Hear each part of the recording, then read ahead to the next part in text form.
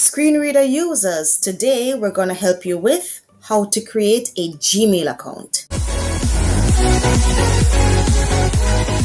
So many of you may want to create your own email accounts, of course, because we need to keep connected and get stuff done like that. But you may be a little confused about how to create your own Gmail accounts without the assistance of anyone.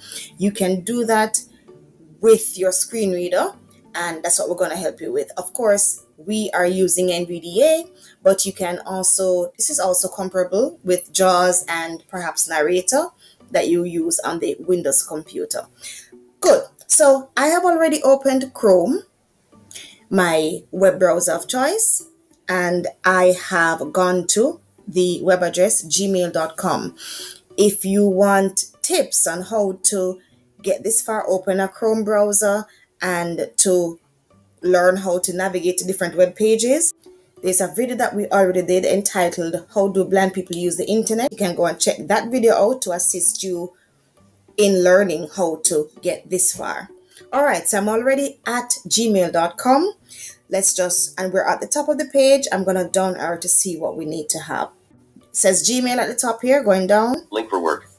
Link sign in. Clickable button collapse, create an account. And this one says, so let me up arrow back. Link sign in. It says link sign in. So if you already had a Gmail account, you could have clicked on this sign in link. Of course, let me just explain. When you go to gmail.com, it depends, the page that you get may vary depending on the computer the machine that you're using. For this, I'm using an incognito window, so it took me to the page as if I've never really visited Gmail before. So if that's a new machine, maybe it's a new Chrome window you're opening, or opening Chrome for the first time on that machine, then you will get a page like this when you go to gmail.com. Other times, you may go to a page that has a listing of all the Gmail accounts that have already been signed in on that machine. If you do want to create an account, you will just down arrow to the same create an account button that we're going to use now. And yeah, those are the two pages you will get. All right, either one looking like this or another one having a list of email address already signed in, and on that page you would have to down arrow until you get to the create an account button, much like what we're going to use now. So let me down arrow past sign in because we're actually trying to create one. So down. Clickable button collapse, create an account. It says button collapsed, create an account, which means that you can enter on the button and it will expand some options. Pressing enter. Expanded. Right, pressing down to hear the options. Link for my personal use. For my personal use, or link for my work or business. For my work or business. All right, let me go back up to personal because many of you obviously will be creating Gmail accounts for your personal use. Link for my personal use. So pressing enter on that one. Create your Google first name, edit blank. Right, and it immediately took us to another page and it automatically activated NVDA's focus mode. Did you hear the sound, the camera click sound? That means that it automatically activated NVDA's focus mode, which means that now we can actually type into the edit field here entitled first name. All right. I'm gonna, just gonna be using BAT for Blind Accessibility Tips as the first name. So let's go with that here, BAT. And because it's a form and forms mode is already active, you can just tab to the next form field and fill in the information as well. So after typing BAT here in the first name forms field, I'm going to tab. Last name, optional, edit blank. And this says optional, last name optional. So I suppose you can type it in or not. I am going to type it in. I'm going to use training, TRAINING. So that's training. Let me up arrow to see if it will read. Training. Right. It tells me that the word inside this particular edit field is training. Let me just tab again to the next option, the next thing to be done. Next button. And it deactivated the forms mode, which is why you heard a little sound a while ago, because it came out of the edit fields and now we're focused on the next button, which is what we want. So I'm going to press enter on this. If you're a true fan, then you need to hit like and share. Tap that like button and share this video. Your support helps us grow. Let's make it happen. Thanks for watching. All right, I'm hearing nothing, but the page has switched. So let me up arrow to get to the top of the Link page to find out what exactly level this 1 basic information is. Right. You could have, of course, used your control home to get to the very top of this page in one go. Anyway, it says, what's the title? Heading level 1 basic information. Basic information. All right, let's go down arrow. Enter your birthday and gender. Enter your birth name and gender. Down. Month. Combo box collapsed. Combo box collapse. It's a combo box. We have to go, in order to fill it out, we have to put NVDA back into forms mode. So right here that we're on the combo box, press enter to activate it. Month combo box collapsed. And if you heard the camera click, that means forms mode is already active again. And if we are to down arrow here, the months for this section, let me see, down arrow. January. February. Yeah, let's go with January. Okay, so up arrow back to January. Now tab to the next form field. Day edit blank. Day, and it says edit. Realize this is not a combo box, so you can't down arrow to find options here. It says edit, which means we type. Let's go with January 1. 1 characters remaining. And gonna tab away to the next form field. Year edit blank. 4 characters maximum. Yes, year edit also says edit, which means we have to type, and it told us 4 characters maximum. Let's go with the year 2000. So I'm gonna put 2 3 0 0 0. Maximum of 4 characters entered. All right, now let's tab again. Gender combo box collapsed. And it says gender. Obviously, because this is a personal account, you would actually put in your correct birth date and your correct gender. For this, let's see. Female. Let's work with the female. And tab again. Why we ask for birthday and gender link. So if you were to enter on this link, you would go to a page where Google explains why they're asking for this kind of information. Anyway, we're going to tab away. Next button. And now we're at the next button. Enter on this because we want to continue creating our Gmail account. Blank. Again, we're on a page that made no sound. Let's get to the top. Heading level 1, choose your Gmail address. Choose your Gmail address. So we're on that page now where you're going to choose what kind of Gmail address you want. So you've already given your name, you've given your information, date of birth, and so on. Now you're on the page where you're going to choose what you want to use as your username, meaning at gmail.com, what you want to go with at gmail.com to create your email address. Let's down arrow. Pick a Gmail address or create your own. Pick one or create your own. Let's down arrow. Radio button not checked. Radio button not checked, it says, but let me see what option this radio button pertains to. Batraining61 at gmail.com.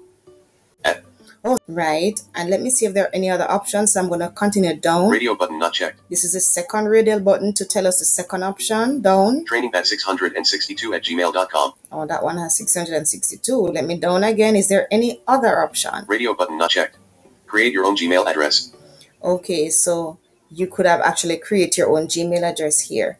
I'm going to go back up to the first option. Radio button. Training600. Radio button. Batraining61 at gmail.com. Let me go back up to radio button checked. And now I've up arrowed, I realize the checkbox for, or the radial button for that first option has indeed been checked. Let me just go back up to make sure you hear it. Let me go back up once. Pick a Gmail address or create your own. Right, that's the heading there. Let me down arrow. Radio button checked.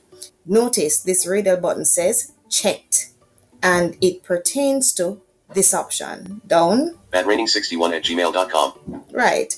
That's the one. BHE training 61 at gmail.com. So we're done. We selected this one. I am just going to radio button not checked. Continue down Training to find the next button. Radio button not checked. Create your own Gmail address.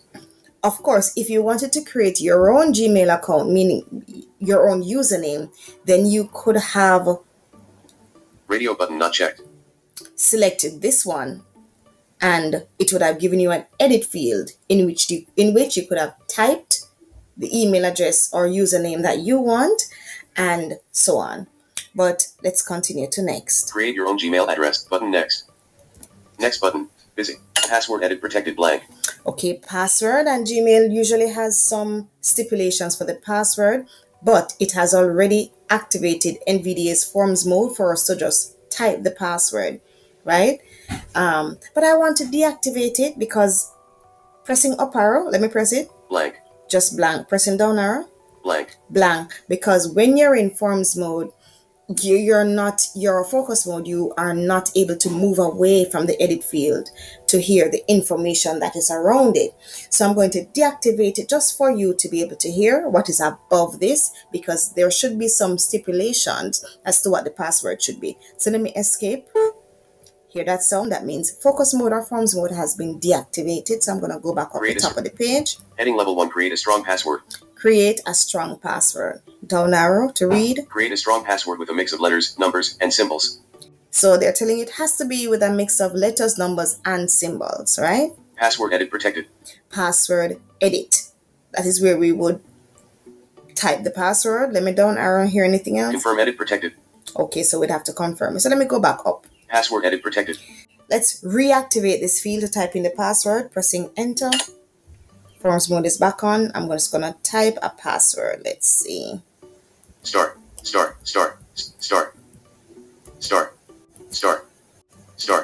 All right. Let's tab to the next edit field. Confirm edit protected blank. It says confirm. You have to retype the same password you just inputted above. Star. Tab again. Show password checkbox not checked. If you wanted the password, if you wanted to be able to hear the letters that you're pressing, then you could actually press a space bar on this particular option and then shift tab back into the fields above, and you'd be able to hear the letters as usual to check your spelling to make sure you know that you really have inputted the password that you want, right? And that might be important for some of you. All right, but I'm going to move on here. Tab. Next button. Next. Enter on it. Blank. Gmail. Phone number edit blank. And now we're on a page where it's asking us for a phone number. Google wants to ensure that your Gmail accounts are as secure as possible, so they connect it to a phone number. And so you would put in your phone number here and move on. Hold up. Got a second? You're about to miss out on the most important lessons. Hit subscribe now and gain valuable insights. Don't wait. Click that button. Okay, after inputting a phone number and Google sending a verification code to that phone, and you inputting that verification code into the edit field, you would tap to next button and hit enter. Now I'm on the other page where it's asking me for a backup email address, and I'm just going to type that. So after inputting an email address as a secondary email address for this particular account, now I'm on the page where Google is asking me to agree to their terms and conditions. You can just, if you're at the top of the page, you can just press B twice to navigate by buttons. And upon pressing it the second time, you will get to the button that says, I agree. Press enter on it. And now we're on the page where we see that our Google account or Google Gmail account has been created. And that is it. That is how you create a Gmail account. Okay, here is hoping that lesson was useful. Remember, you can also find us at blindaccessibilitytips.com. There you can find free lessons teaching blind and visually impaired persons how to navigate and use their Windows computers and iPhones. Also, next on YouTube here, we will be continuing our series on Gmail, and we will be showing you how to compose and send emails through Gmail. See you then.